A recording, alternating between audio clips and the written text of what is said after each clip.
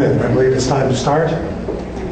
My name is Jim Johnston. It is indeed my honor to introduce the presenter of this tutorial this afternoon, Dr. Gerald Shook. In 1984, I was on the faculty at the University of Florida. I was working on a contract with the state. The contract was in force to develop a certification exam for the state. And I had a telephone conversation with this guy named Gerald Shook, I never heard of. And he was being considered for, and eventually took the job as the Senior Behavior Analyst for the Developmental Services Program Office in Tallahassee. The first they'd ever had, possibly the first in the nation, I don't know. And held that job for 6 years. And during that period of time, I was pleased to work very closely with Jerry in helping to develop the state certification program, which got substantially underway during that period of time. Subsequently, Jerry pretty much had his fill of working for the state. A few of you may appreciate what that means. And quit and started doing consulting. For some years, did consulting work, but meanwhile, the certification program was continuing to evolve. And other states were saying, me too, we want to do that, can we use your exam, and so forth. And after a while, the state of Florida figured out that, you know, this is not what we signed up for. And I will let Jerry continue the story of how a state-run professional certification program became a freestanding, independent, nonprofit corporation serving the entire field. Jerry's work in certification is certainly not the only thing he's done, but it is what's brought him his fame or notoriety, depending on one's point of view. Jerry has appropriately won at least one, I think two, service awards from ABBA over the years. Is an excellent example of a career built outside of being an academic or being a practitioner. He has very few skills at all. But the ones he has are very valuable skills. And I will let him tell you more about them and where he's been and some of the things he's learned along the way. Pay close attention. I'm pleased to introduce Dr. Shook.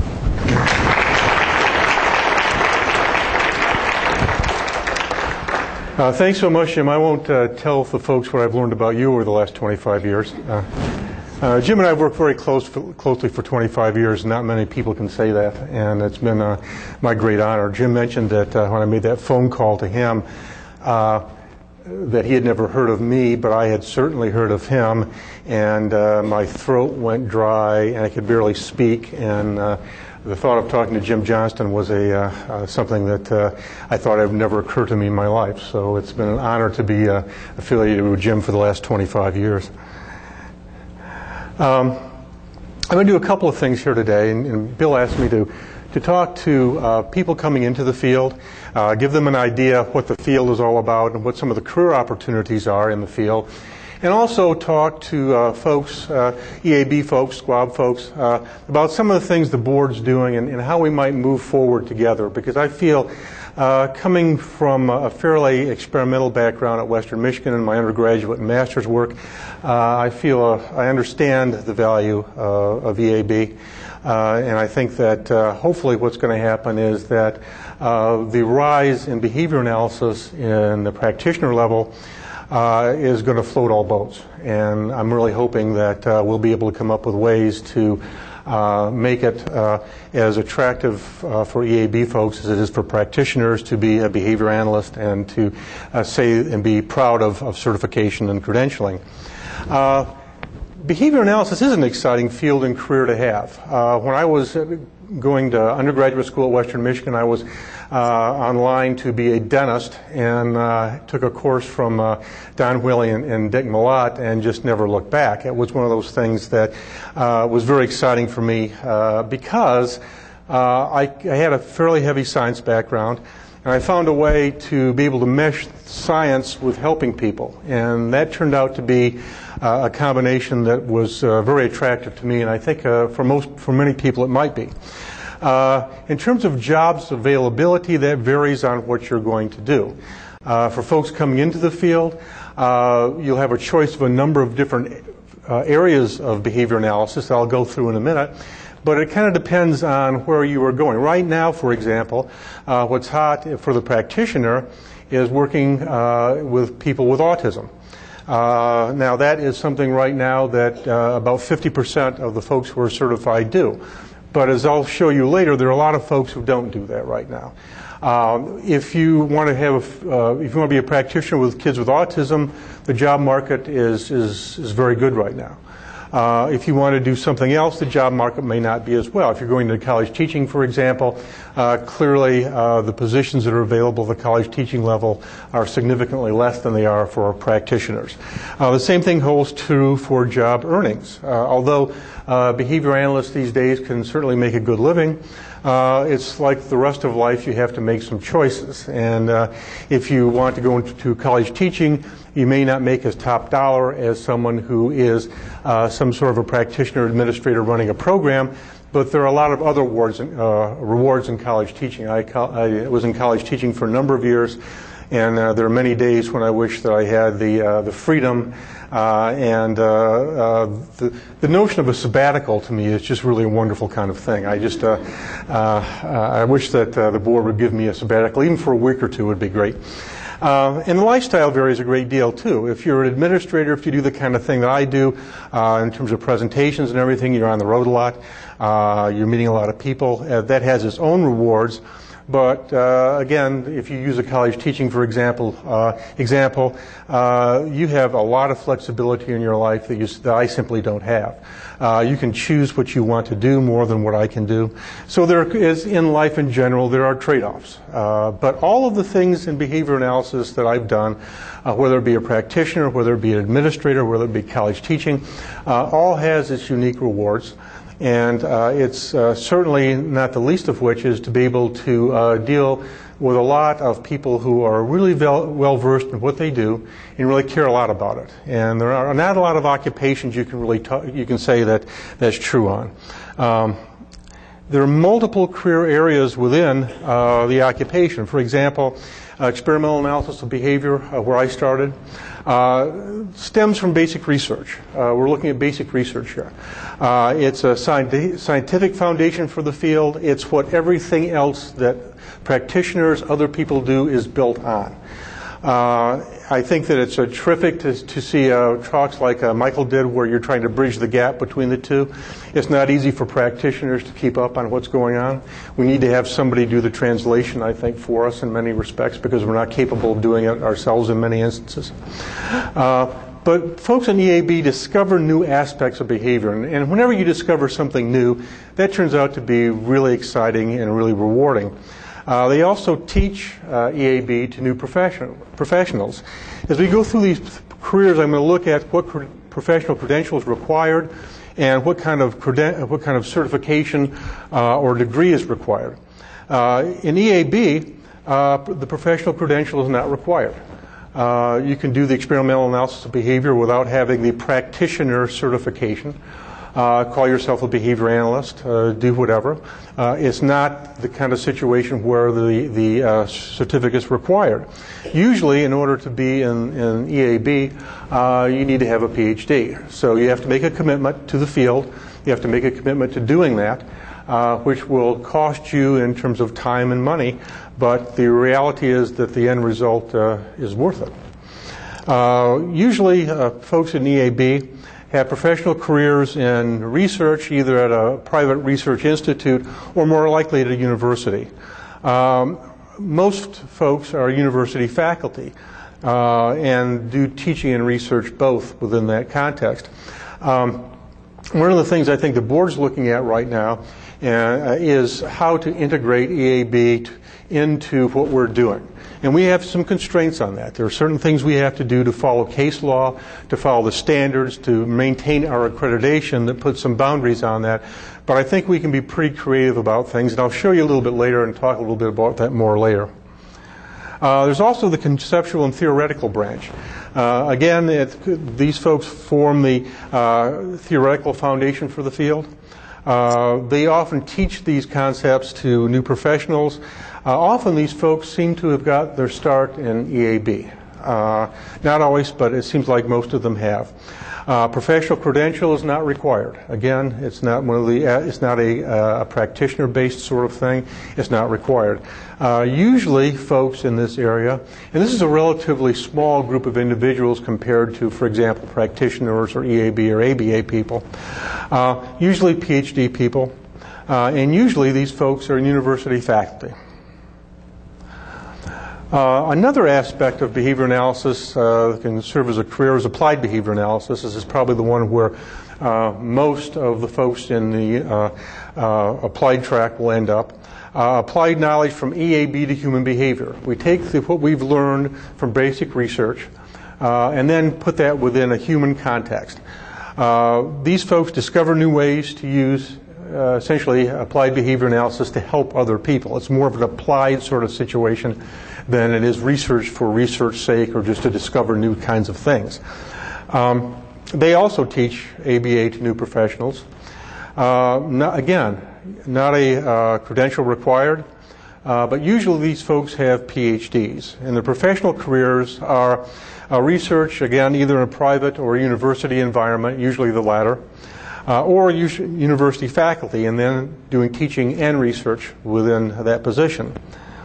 And I kind of break out practitioners as out from applied behavior analysis. Applied behavior analysis, for our purposes here, will be folks who do college teaching, who do research in ABA, folks who actually do the application in clinical environments we'll call behavior analyst practitioners.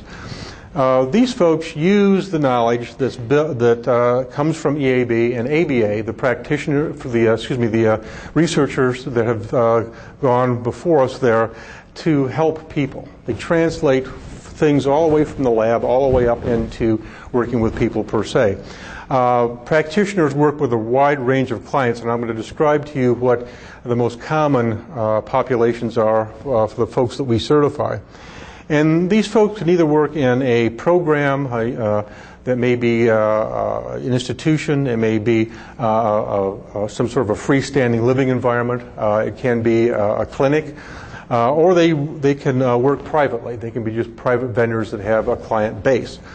Often with practitioners, a credential is required. Not always, but often, and usually it's a good idea to have one even if it's not required. It helps you as a practitioner. This has a broader base in terms of degrees that people have. It goes all the way from a bachelor's degree all the way up to a PhD. So the thing about being a practitioner in applied behavior analysis is that if you stop at a bachelor's level, then chances are, particularly if you're certified, you'll be able to find a career that is matched at that level. If you have a master's degree, also you'll find a career that's at that level. In terms of professional careers, usually a lot of practitioners do direct intervention with clients. We do things a little bit differently than other professions do, in that we don't have people come into our office. We go out into the field, into the natural environment, and do the work there. Some people are in supervision of the people who are doing the actual applied work, and some folks are in administration. So there are different career opportunities within a practitioner environment. What practitioners really do need to have credentialing? Here's some examples of some that do and some that don't. There's a part of applied behavior analysis called organizational behavior management. These folks go and work in business and industry kinds of settings. They use the principles of behavior with employees of the either the factory or the business that they go into. And they usually work on areas like improving the quality of the job that's being done, the product that's being done, the amount of production that's available, or safety. Safety is a big area right now in organizational behavior management. So essentially they use, again, the principles of behavior to help people within a business environment. But they don't need to have credentials. They're in an area where people look at what they've done. they make their judgment based on that rather than the credentials that they have. In the area of helping professions, folks there work in various kinds of clinical practices, and we'll talk about that again in a few minutes. Direct intervention with clients, again, supervision administration, and the professional credential there again is usually helpful, often required. We're finding that there's more and more requirement for that. And those folks are typically board-certified behavior analysts or assistant behavior analysts. Here are the areas, the most frequent areas that we find certificates working. They say their job titles, number one is behavior analyst. And this is a good thing, that people are called, over 50% of the folks who are certified are called behavior analysts. They're not called psychologists, they're not called anything else, they're called behavior analyst. Then you can see that it kind of goes down, consulting trainer, professional or academic. Many professors, particularly folks who are teaching ABA classes, they're preparing people for certification, although they don't need to have certification to teach the classes. Many choose to get it as an example to other people. I've been surprised at the number of people who have clearly are at the pinnacle of their careers. They don't have to get certification, but they do because they have teaching students that are going to become certified. They want to provide a good example. The next thing down, administrators, psychologists. Many psychologists who are also licensed psychologists also have become certificates in applied behavior analysis. I think this is a good sign because I think that what that means is that individuals that may have not had adequate behavioral training in their psychology program become a psychologist look to us now to provide an additional credential indicating that they have skills in behavior analysis. Also, school teacher and researcher. That was an interesting one to me as well because clearly researchers do not have to have any sort of a credential in order to practice. Many of them choose to do so. My guess is that these folks are probably researchers in applied behavior analysis. We don't have any ways to tease out the data on really if there are any EAB folks there or not. But they've said, I'm teaching people who are going to become certified, therefore it's a good idea for me to become certified. What kind of client populations do our folks work in? Autism is number one, other developmental disabilities, but then you can see there's really a pretty wide range of areas in which people can work. And of course the advantage to someone coming into the field is that they've got a lot of choices now. Generally speaking, people look at one area, they try maybe 2 or 3 different areas, they kind of hone in on one area that is best for them, but there are a lot of choices. So when behavior analysts need to have some sort of a credential, typically they go to the board for that. We're a nonprofit corporation. It's not a membership organization. We essentially provide a service. We credential individuals who meet our criteria.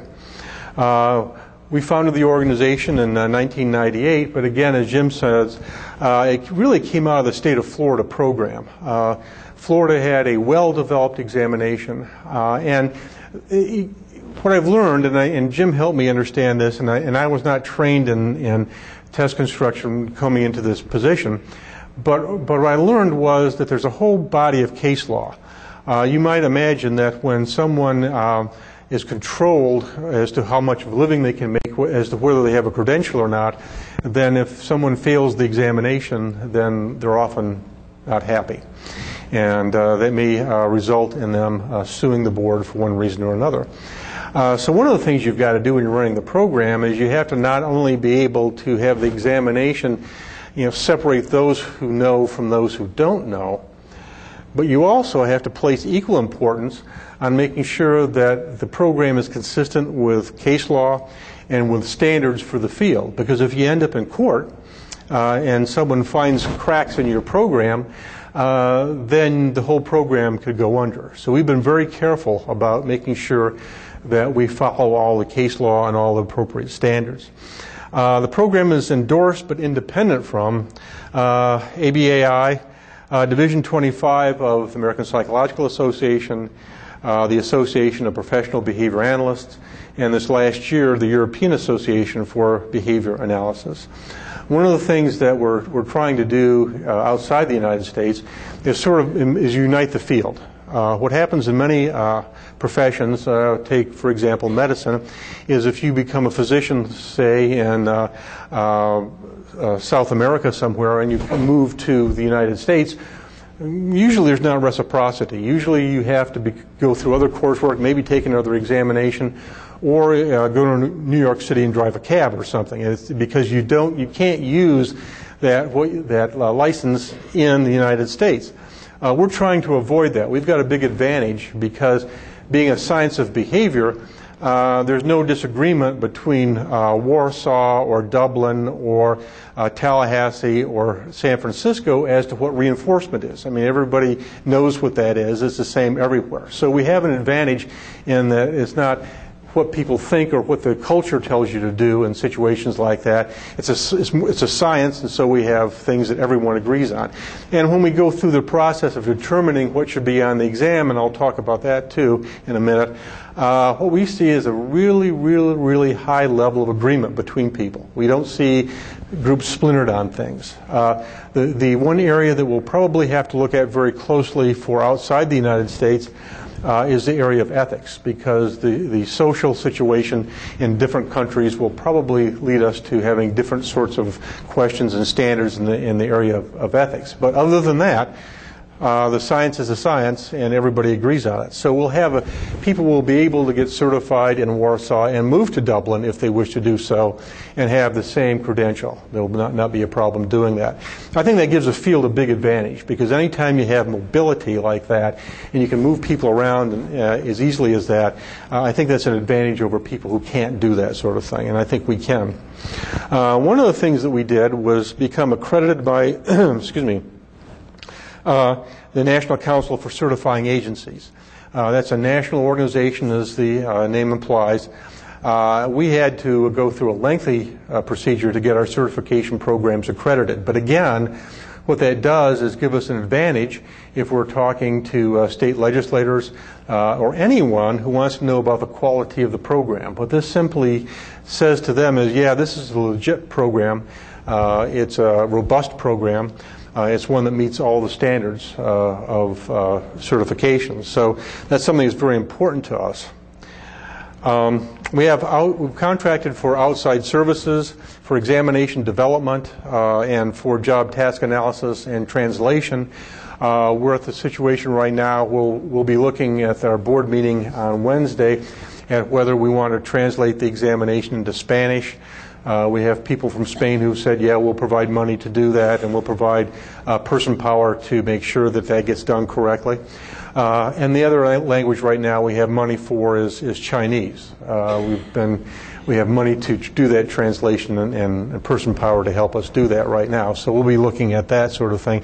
But the person in the company who does the examination for us also does examination services for other professions and does licensure examinations. And they do the same thing for us as they would for licensing examinations. It's exactly the same process. They do exactly the same things. The other contracted service that we have is Pearson VUE out of Minneapolis. They do worldwide secure computer-based testing examination administration. They have very high secure kinds of environments, and they have a number of different clients. We're actually a very small client compared to some of their clients, for example, Microsoft.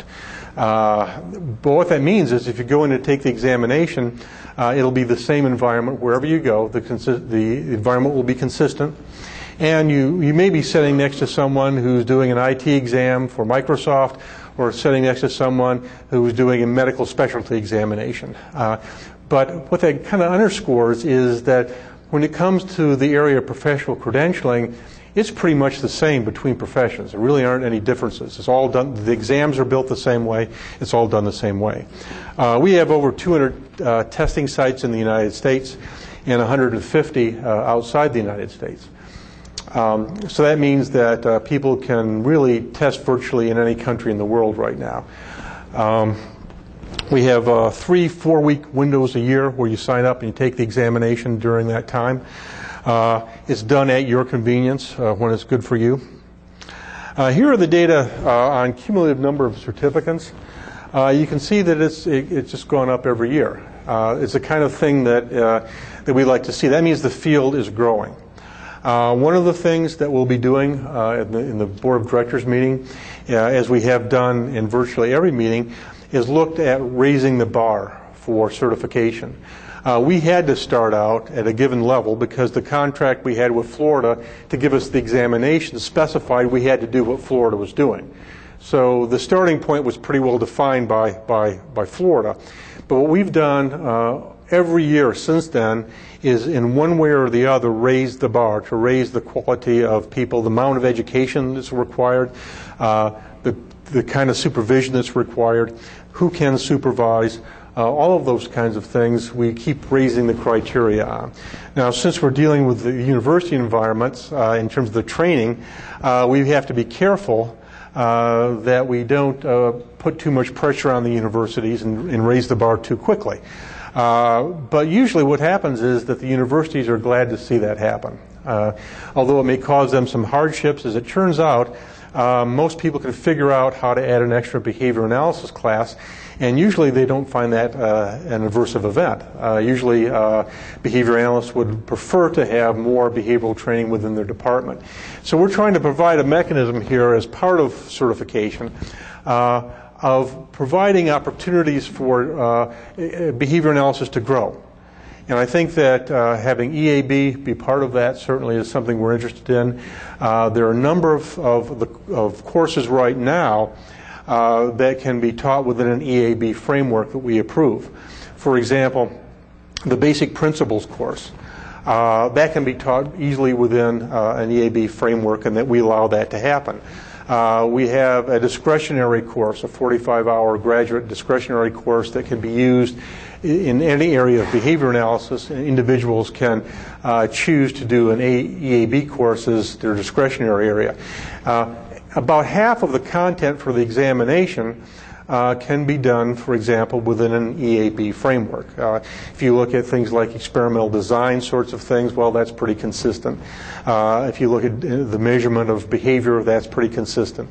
So there may be tweaks that will need to be made somewhere along the line so that people understand how to apply these things to a human population. But we encourage universities to make EAB a part of what they're doing. And I think that down the road you'll see that that's going to increase, and the contingencies probably will increase as well. Here are the data for out of the United States certificates. The dark, by the way, is for board certified behavior analyst. The light color is for assistant behavior analyst. In order to be a board certified behavior analyst, you have to have a master's degree or a PhD. You have to graduate coursework. You've got to have supervised experience, and you've got to take the exam.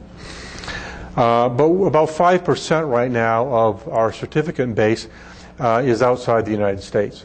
And we're working to help universities and individuals outside the United States build university courses that are going to enable people to take the examination. One of the advantages, I think, of having one of our approved course sequences is that essentially we go through and make sure that you have everything that the field has said is necessary. So one of the things we found when we first started out was that universities often would have gaps in some of the things that they were teaching. And that was largely a function of university professors tending to teach what they knew and what they liked. And if part of that was not, if you didn't particularly like a particular area, then sometimes that didn't get covered in the curriculum. So one of the things we do is make sure that everybody knows what they need to know, or at least they're exposed to it, which I think is a pretty important sort of thing. I remember several years ago that at Western Michigan we were trying to get a curriculum project going, and Dick Malott was spearheading that, and it just didn't wash. The faculty were not interested in going through the process to make sure everything was taught and whatever. This hopefully is not too onerous, but will result in the same end. We approve university training at all of our certification levels.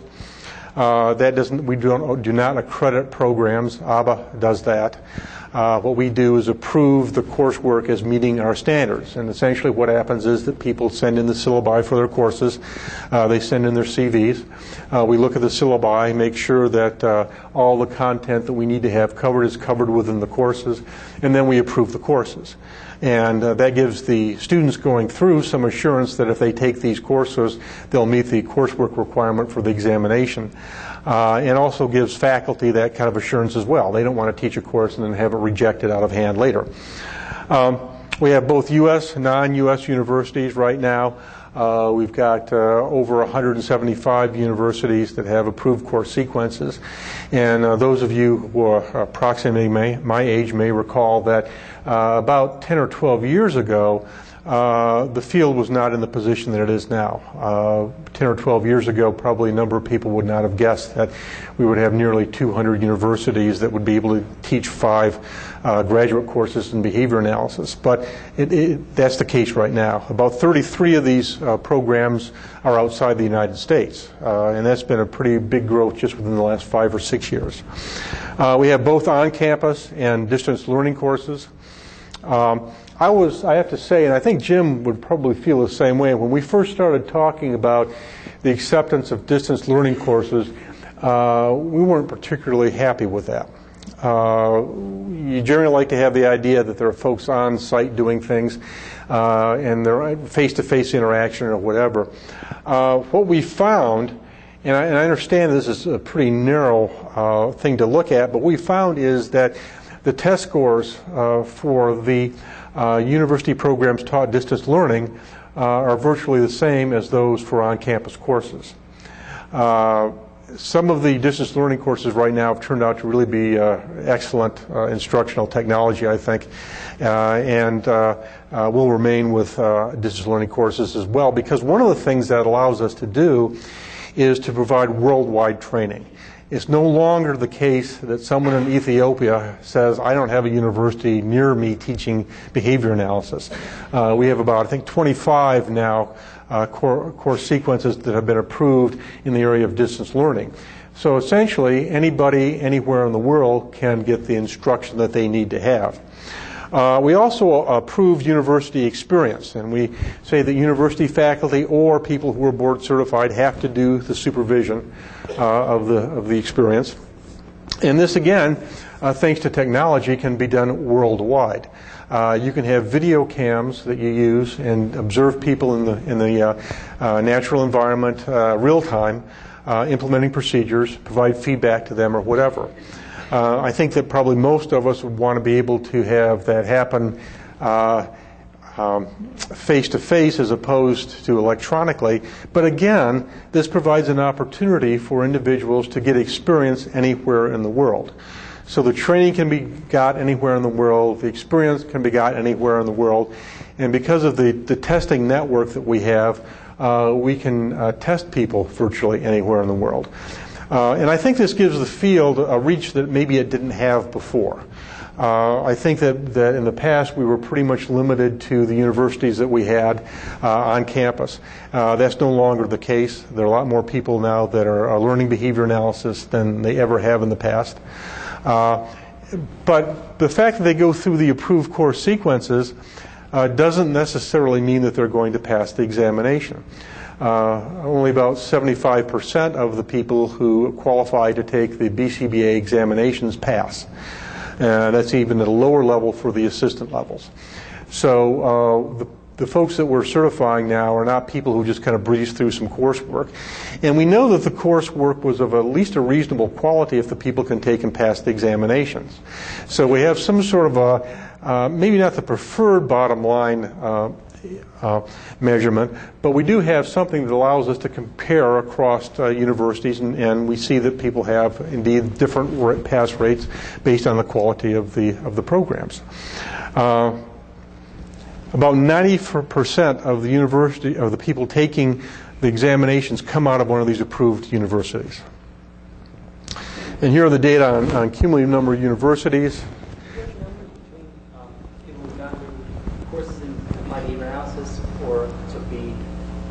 Actually like a master's program in applied behavior analysis or a doctoral program as compared to those who just took the 5 coursework in terms of passing the exam?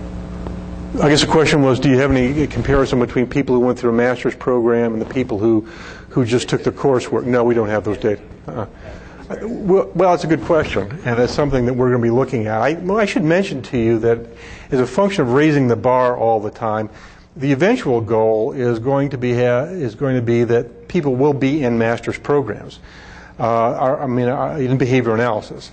It's our hope that we'll keep raising the coursework, and all of a sudden the universities will look around and say, well, we could have a master's. We have enough courses to have a master's program here. And then that'll kind of feed into that. We've already seen a number of new PhD programs that have been developed because they've got the master's level work up to a point where they can go to their administration and say, wait, we need to move to the next level. We have a need here. We have, the coursework is needed. So we don't have those data, but I kind of get from your question you would expect that people coming out of a master's program would probably have a higher pass rate.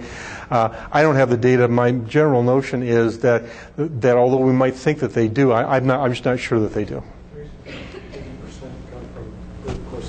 90% come from approved course sequences now, but they may not. They may just be the 5 courses that are required. But it's not a master's program. Here are the non-U.S. universities, and you see again that that's growing fairly substantially as well. And regardless of where we are in behavior analysis, EAB, conceptual, whatever, I think this is good news. I think what this means is that we're doing a lot more training than we have in the past. A lot more people are learning behavior analysis than what they have in the past. And again, what I'm hoping is that we're going to find ways to work together so that the tide does raise all boats, and that we'll be able to parlay this into a more robust field than perhaps we thought we could have a few years ago. This is sort of interesting to me because I always assumed these are the course sequences in which department are the course sequences housed. And I expected that all of the course sequences, or a lot of them, would be in psychology departments, but that's not true. What's happened is, and I think maybe a lot of this has to do with autism and the need for people to work with kids with autism in educational environments, but what we see is that education departments are the highest. It's not psychology. Psychology is next, then counseling, then the infamous other. The behavior analysis departments, there are a few behavior analysis departments. We're hoping that's going to increase a lot over time. We have a few in departments of medicine, in sociology, and in the generic human services sort of area. So one of the things that we have contended over the last few years is that behavior analysis really is not a part of psychology. That behavior analysis is a freestanding field, and it's as evidenced by the fact that it's taught across a number of different departments. And I think what that does is, to a certain extent, at least for practitioners, is to free them from having to be supervised or be looked over in any capacity by a licensed psychologist or other professionals that may not have any training in behavior analysis. So now what we're simply saying is that our supervision needs to be provided by board-certified behavior analysts. Although psychologists in some states in most states can do behavior analysis as a function of their licensure, we're a freestanding field. How long does it take them to work? It's like the DOJ coming into MR facilities in the state of Texas, and BCBAs who still falling under a licensed professional psychologist there. Yeah, they'll fall. The question is, in some states, yeah, they still fall under. In some states, in Texas, for example, behavior analysts still fall under psychologists, and I'm sure that's going to be true for a number of years. But I think what we're seeing now is through being able to use some of the clout we now have in terms of autism treatment, that's going to decrease over time. We're seeing it in a number of states now where, for example, behavior analysts are written into the law, per se, and board-certified behavior analysts are written into the law. There are 22 states now that have legislation that's been passed for insurance for individuals with autism.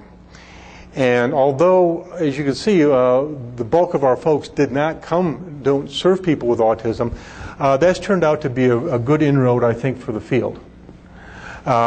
It's one of those kind of situations where we wouldn't necessarily choose to have an emphasis in autism. If we were dealing our cards, we would say we'd like to have it across the board. To a certain extent, we really can't control that now. We have to look for the opportunities that are available for us. Eventually, down the road, I think what's going to happen is that people, for example, will see that there was a big push to have folks who had ABA skills working with kids with autism, and they'll say, okay, what about my kid? My kid's a normal kid that stutters, can you help me as well? And I think that's something we need to push for, but quite frankly, although I'm certainly sensitive to the notion that we don't want to have all of our eggs in the autism basket, we don't have as much of a choice maybe as what we would like to have in that regard. And then the question I have is, well, what's the alternative? I mean, do we not work with kids with autism? Do we not take this kind of opportunity to have the field grow as much as it has? Do we turn our backs on that kind of thing? And I don't think anybody wants that.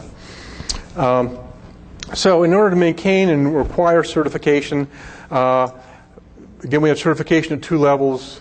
You have to have a degree, you have to have coursework, you have to have supervised professional experience, and you have to have the examination, pass the examination. We, as many professions, we also say you have to have continuing education. And the continuing education can be in any kind of behavior analysis. So people can take their continuing educations in EAB or whatever they choose to take it in. For example, when I go to the European Association meeting, they typically have 2 tracks. They'll have an applied track and they'll have a EAB track. So I'll occasionally go over and do the EAB track. I have to confess that I haven't kept up with it as I should, and so there are certain things I don't understand, but still it's fun to go back in and look at it. But we maintain that people either do continuing education to maintain their status or to retake the examination. That one's a real low choice kind of option. I would never do that. Let me quickly tell you about how we build the content for the examination. We form what's called a task list, and that's a list of all the skills that are required, and that's what we build the examination on. We run a job task analysis every few years, every 5 to 10 years, to make sure that the content we have is current with the field. The field is surveyed on the importance of the task to being an entry-level behavior analyst. We ask people who are in the field to tell us what the important things they do are, what some things that are not important. So we'll not only have practitioners in the field tell us that, we'll also make the survey available to university individuals who are teaching in the course sequences. So the field, again, determines what the content of the exam is. It's not Jim and me sitting in a basement somewhere saying we think this ought to be in there. I think Jim and I would disagree with some of the things. For example, we'd like to have more of some things than other things in it. But it's not my choice. It's not anybody's choice. It's the field's choice. Last time around, we did a fairly big survey. I'm getting ahead of myself. We start out by having a subject matter expert panel where we put essentially 12 experts in a room. We did this at the California Association meeting a couple years ago. And they look at the existing task list and say, well, this needs to be added, this needs to be subtracted, this needs to be changed. After they review it and revise the task list, then we pilot that, and this time we did 282 individuals in universities and in the field to say, this panel get it right. If they did, that's great. If they didn't, tell us what we need to add, subtract, whatever. And we had 102 people respond. Actually, 36% always disappoints me, but if you do this kind of work, you understand that it's really a pretty high level. Then we go to an international online survey, and we sent it out to 7,000 people and got 2,200 responses. So again, you can see that what we do to make sure that the content is still appropriate. We then revise the task list, and here's a sequence of events that takes us a period of up to 5 years to really put together from beginning to end one of the job task analysis. But we feel that it's important. We have to do this. We have to do this from case law and also from the standards we follow. Oh, by the way, all things, here are some just examples of the kind of content in the area that we test. The things in yellow are the kind of things that can be taught from an EAB perspective. And to sum up, here's, if you want more information on the board, here's where all the information can be had. It'll tell you everything you want to know and probably more. One of the important aspects I think we've introduced to the field is the Guidelines for Responsible Conduct, which is essentially a code of ethics for behavior analysts. It takes into effect how we look at the world and how we treat things. And also disciplinary standards, so that if people do egregiously bad sorts of things, that we can put them before this committee, and we can do anything from fine them to remove their certificate. Okay, thank you very much.